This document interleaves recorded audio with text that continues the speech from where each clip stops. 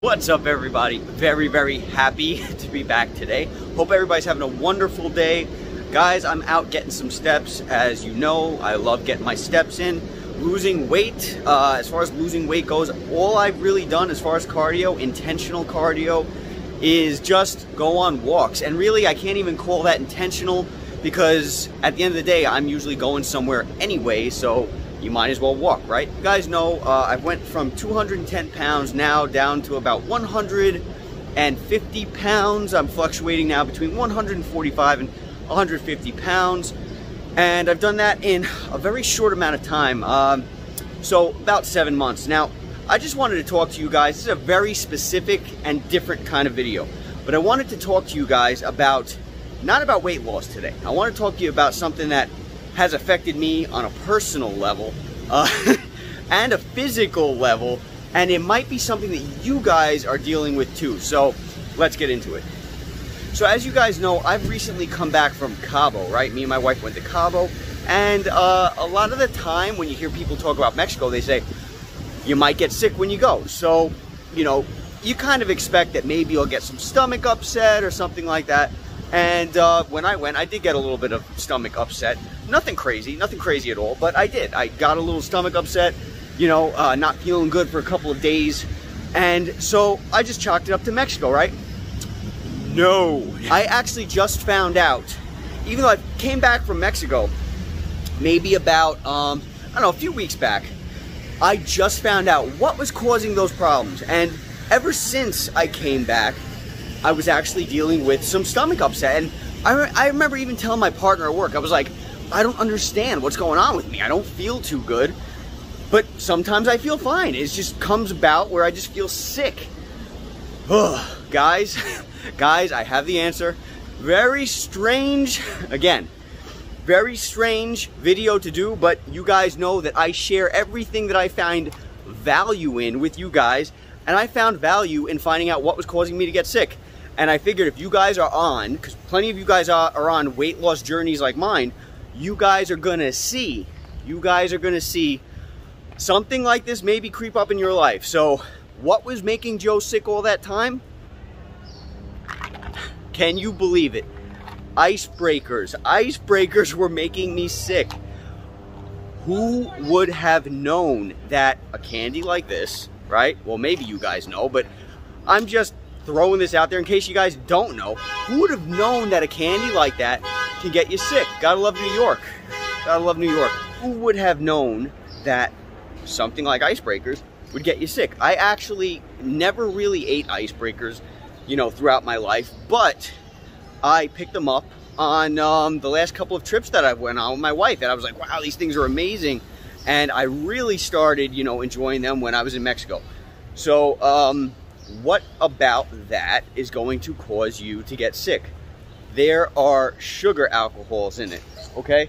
So as you guys are probably aware, or maybe not, and you know, hopefully this video will help you, sugar alcohol such as like Exitol or Maltitol, I think it's called, you know, there's various types of sugar alcohols.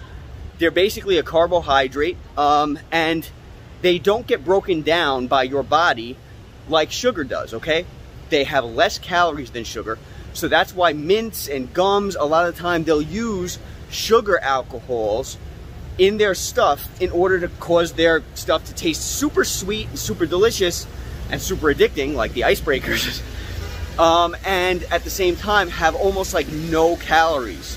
So that was what was causing me to get sick. Now, I wasn't eating a whole bunch. I mean, listen, I indulged with the mints, okay?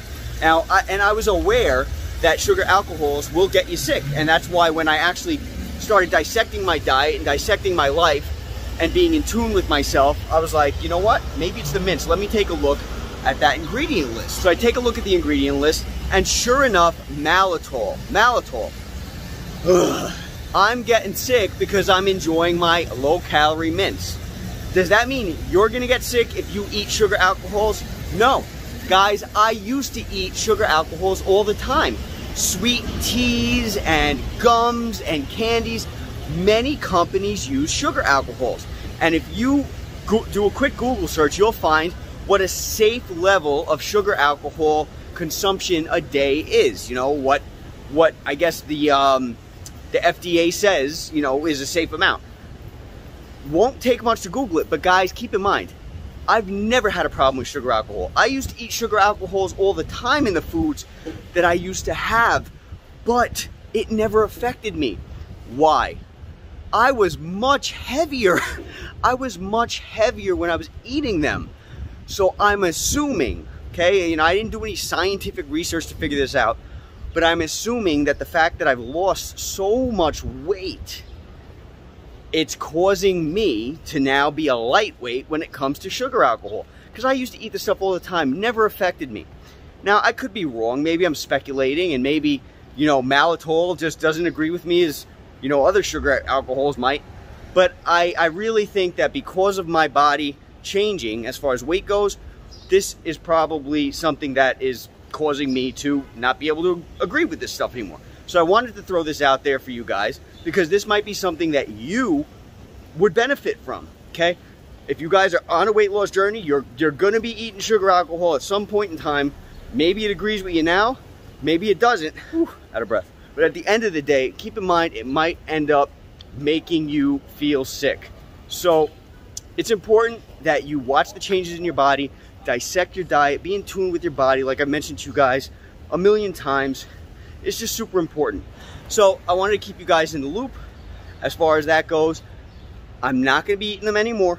My stomach should go back, you know, completely, you know, to normal at some point soon. I'm over here telling the entire neighborhood about my stomach problems.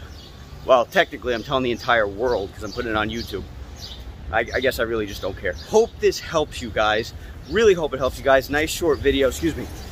Nice short video for you, and I really truly hope it helps, guys.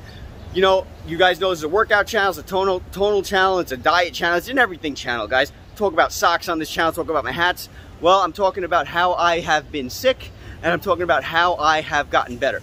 Because ever since I stopped eating those, my stomach has seemed to level off just fine. And if anything changes, I will let you guys know. But watch out for that sugar. Watch out for that sugar alcohol, especially if you're losing weight, because your body changes completely when you lose all that weight, and it could end up maybe affecting you. All right, guys? So anyway, I hope this helped. I look forward to getting out some great content for you guys soon. I have a whole bunch of videos that I look forward to getting out regarding Tonal, regarding the Handy Gym, regarding a whole bunch of stuff. And you know what's crazy? Whenever I walk around with this, whenever I walk around doing videos, you guys will see, if I like do videos and I'm like walking around, people stop and they look at me and I wonder, do they know me? It's really funny. I remember I was on a plane once.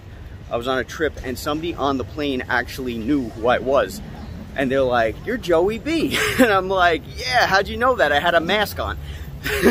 So anyway, hope you guys are having a great day. Hope all is well with you guys. And I look forward to talking to you guys soon.